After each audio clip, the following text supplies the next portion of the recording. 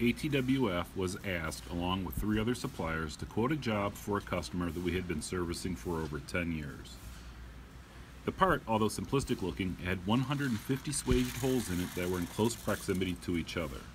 Early in the design, we realized we could not push all of the bearings through at the same time. By adjusting the height 5/1000ths less for each set of bearings, it created a very smooth operation.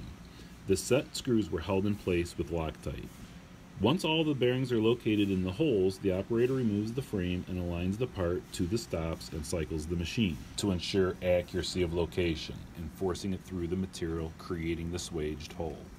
We were able to do this with an overall cycle time of under 5 minutes. Here you can see a part after the swaging process.